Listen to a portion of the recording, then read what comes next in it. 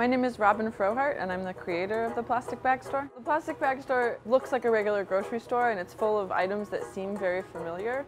There are like humorous and satirical takes on sort of everyday products that highlight the amount of waste that we're using and the environmental problems related.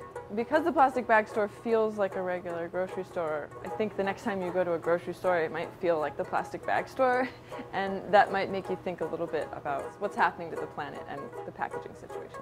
There's an excessive amount of waste and single-use plastic that's used daily in New York City and all over the world, and it's designed for convenience, designed to be used for a very brief period of time and then thrown away. But there is no away, and it doesn't go anywhere, it doesn't decompose, and it's ending up in our oceans and in the environment, and it's a real problem. I'm Jean Cooney, Director of Times Square Arts. It just holds that mirror up to all of the plastics that are part of our everyday experiences and everyday retail experiences in particular that we just don't see. And one of the things I love about this project is that without presenting the facts and figures, it still is something that stays with you. You almost can't unsee the Plastic Bag Store when you step into your next grocery store experience.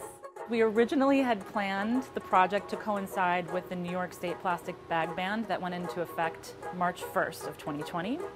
But much like the project, the ban was also put on pause during the pandemic. It's now being reinstated around the exact same time that we had the opportunity to present the work. So a poetic coincidence, but by no means the predetermined plan. The project opens October 22nd, only days after that New York State plastic bag ban is reinstated.